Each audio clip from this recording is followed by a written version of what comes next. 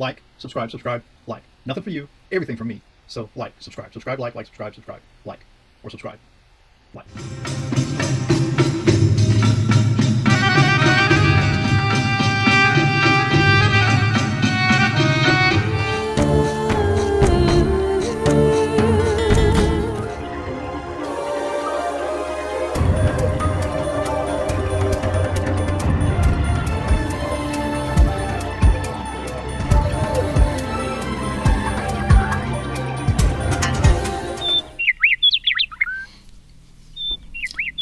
Hi, I'm Mark, and this is my journey through tarot. Come on.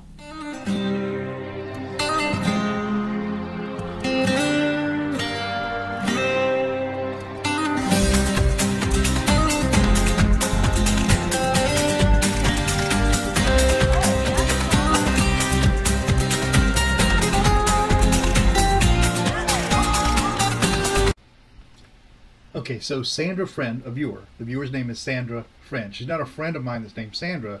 She's a Sandra that's named Friend, and she's a viewer. So hi, Sandra Friend. Thanks for asking the question. Well, what she asked is, as a matter of fact, was pretty interesting. It was about CMEs and the Earth's magnetic center being pulled out of whack, and is that all going to cause a lot of problems? And who knew? So I'll tell you what I found out. So yeah, it's so cool that Sandra Friend, one of my viewers, asked this question. So I thought I'd see what I could do about it.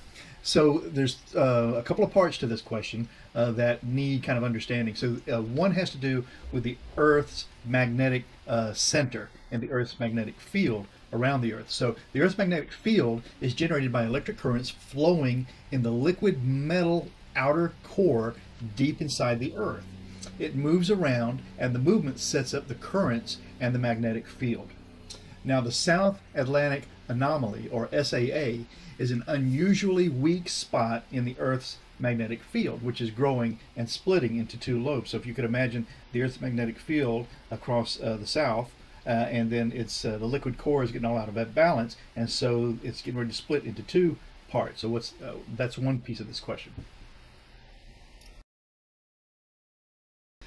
Now the next thing has to deal with a coronal mass injection called CMEs. And what is this? This is a significant release of plasma and accompanying magnetic field from around the sun. Okay, so the sun.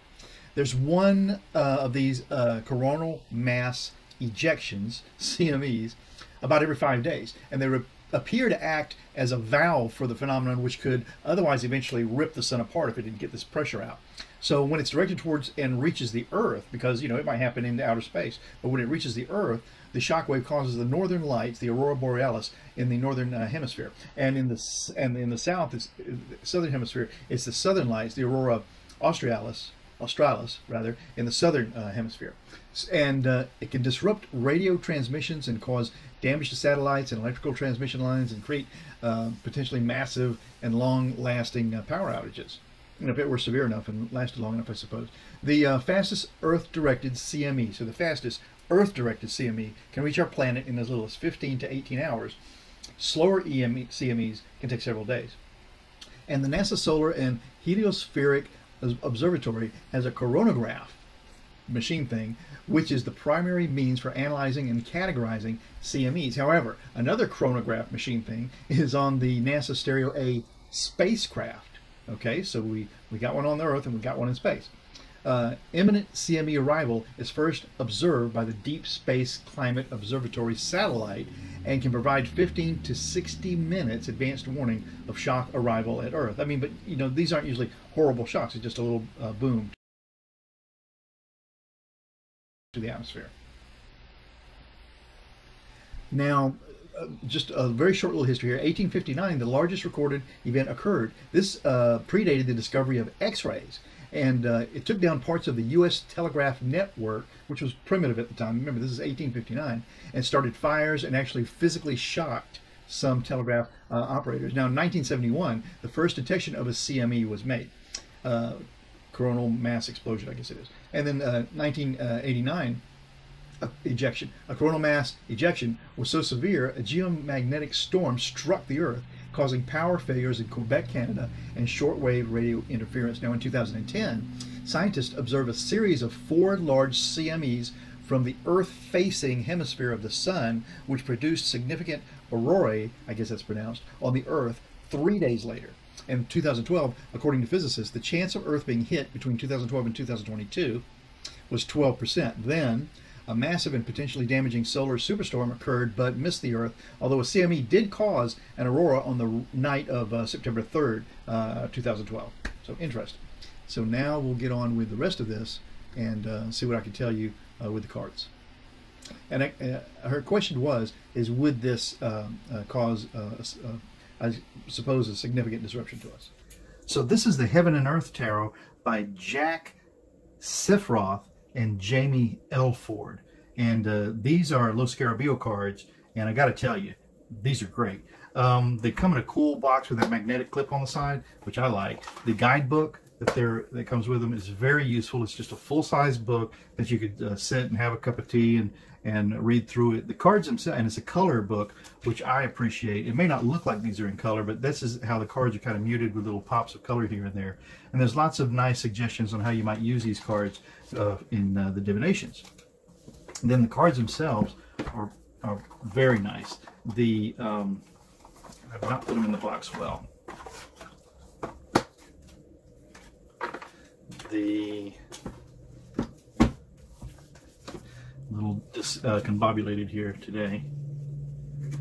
I want to spread them out so that you can get a look at them and see kind of what cards look like. And although they're kind of in that noir style where they're black and whitish with just some hints of very shaded color here and there, you can see that they're gorgeous cards to use. And so very nice. I do this so that if you don't look at cards very often, then you can have a look at almost this whole deck, because you can stop the tape and really zoom in on some of this stuff if you wanted to. And it's a nice way to mix the cards. If you're doing a reading for someone, you could have them spread them out this way to kind of get the cards mixed up. And that way everybody's kind of participating in the process. So that's the Heaven and Earth Tarot, some cards that I love, love, love using. Okay, so we're going to draw cards on a phenomenon. And so when the sun sheds those explosions and that shocks through space and interacts with our magnetic center, which seems to be off whack, and it's happened in 2012, there's only a 12% chance of it happening between 2012 and 2022. So, and her question is, if this happens now, with our magnetic center being kind of out of whack, is that going to cause major disruption on the planet? So that's what I understand the question to be. So we'll draw cards on that. Let's put the deck, okay, spread them out. I don't know what kind of question to ask. So is if or is there going to be? Should we expect a significant CME before 2022 for the first part of this? Okay, so 1, 2, 3, 4, 5, and 6. That's not good because the answer is no, then I don't have a second part to follow up on. We'll see. So, the signifier card for this read, okay, Sandra Friend asks, will we have a significant effect from CMEs now because of the magnetic center? And I'm saying, will there be one? So this is interesting. So this is the Ten of Cups, and the Ten of Cups is wishes fulfilled. This is very interesting because it tugs me in two directions. Wishes fulfilled. I mean, the side of me that wants to kind of know if something bad's going to happen. Is that the wish being fulfilled, or is the wish being fulfilled? No, nothing's going to happen.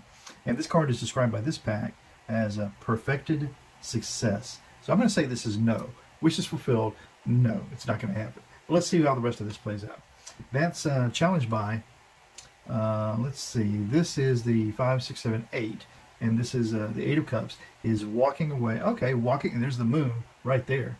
But we're not dealing with the moon, we're dealing with the sun, but still, it's all about space. So, what I notice about this card too is this sun shining in here and this little fella really pointing up towards the sun is almost like an indication, you know, like, look, it missed us. So there's that. Then the challenge to that is walking away from something that's emotionally important. So yeah, so that would be, you know, they say that these tide of the currents of outer space and the earth challenges our emotions. So yeah, so this would be walking away from an emotional, valuable experience. So I would say that's a miss of the CMA causing a problem. The base of this reading then is pleasure. And so this is a Six of Cups, and the Six of Cups, okay, I get it. This is Six of Cups is always remembering how things were. 1, 2, 3, 4, 5, and 6. How things were when things were good. And again, we have this almost corona around the head of this woman who's comforting this child. And yeah, so this looks like the basis of this is wanting things the way they were, and maybe that's how they'll stay.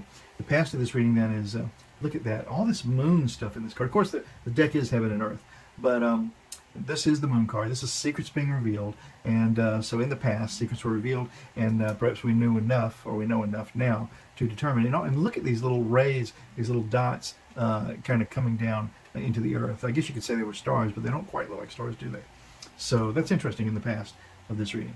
And then the sky for this reading, as to whether it'll happen, is the Queen of Wands. And the Queen of Wands, I always tell you, is she is in charge of the plan. She's going to make sure things happen the way she wants it to happen. And so this is almost reminds me of the burning molten metal of the center of the earth. And she seems to be in control of that with these wands. And look at that, again, this coronal kind of presence around her crowned head. Interesting, very interesting. So we'll slip that one in like that. And then the likely outcome of the first part of this then is the King of Swords. And the King of Swords is in charge of truth, power, rules. And so I say this king, along with, I thought I had a queen down here. Yeah, right here. This queen is going to make sure that things are happening in the way they should happen. And I have to tell you honestly, I'm not sure how to carry on with the last part of this, because this says no, you know, don't expect it. But let's just play it out and see what happens. No, don't expect it. The self of this issue, the actual self of this issue, which is a combination of coronal mass ejections and the magnetic core of the earth being out of whack. Oh, look at this. So this is strife. Yep, that would be strife. The Five of Wands is things being out of whack, working in a way that they shouldn't, and kind of conflict with each other. And if you think about the earth sliding around on its molten core, that certainly would create all sorts of conflicts for the different mantles inside there. So, okay, that might be a stretch, but that's kind of how to see the self of this issue. That's a kind of a perfect description of what this issue is about, at least the earthbound side of it. The challenge to that, oh, let's see what that is. So the challenge to that is the Hermit. And so what is the Hermit? The Hermit is looking to see what's ahead of you before you make the next step of your plan here. Being wise and knowledgeable. And I suppose that's what we're doing. We're looking into the darkness, we're looking out into space and trying to determine if whatever might happen does happen, how do we dampen that. The hopes and the fears, well, let's see. The hopes and the fears for all this is the Princess of Pentacles. Now the princess would be equal to a page. So we would hope that this has very little value. Remember, the princess, the knight, the queen, and the king, and the princess is like the page who has the very least power or say or pull in that royal court. And so we're just hoping, the hopes and the fears is that this has very little actual value, this issue. And then the likely outcome of the whole thing, we'll take it from right here, is the Knight of Swords, and that's us charging in, hoping that we have the knowledge to control anything that might come our way. So, I don't know. That's how I see it. I think we'll leave it right there. Well, Sandra, friend, that was a strange reading for me to embark on. But so we asked, will CMEs in the Earth's magnetic center cause a problem? And we came up with the Ten of Cups, which is perfect. What does it say? Perfect success. Perfect success, which it says to me, no, don't worry about it. How should I do this? I'll do it over here. Perfect success. Don't worry about it. And then the challenge to that was the Eight of Cups, which is walking away from emotional problems. And certainly that kind of current from the moon could be an emotional switching situation for us. The past to that was actually the moon card, secrets being revealed. And that's simply, I think, us learning more about our universe. And then the sky of that was the Queen of Swords, and the Queen of Swords is, I mean, this fire reminds me of the molten metal center of the earth, and the corona around her head, and the Queen of Wands rather is completely in control of what's going to happen, and with the likely outcome of it being the King of Swords, which is really having the knowledge to make sure that we look after our little kingdom. And then the self of the whole thing was this Five of Wands, which is always strife and conflict, and that's exactly what's going on through the center of the earth naturally. It was in the environment of the hermit, our learning the most that we can about our universe, holding up the lamp to see as far out as we can and determine what we need to do. The hopes and the fears is that this Princess of Pentacles shows up. She's equivalent to a page, which is a less valuable court, so we hope that this has very little value in our history. And then the likely outcome of the whole thing is we came back with a Knight of Swords. This Knight is us traveling forward with knowledge to protect ourselves, I think. So that's how we'll leave it. Thanks, Sandra. That was cool. I'm Mark, My Journey Through Tarot. Tomorrow's another day. Stop by. We'll do it again. Ciao for now.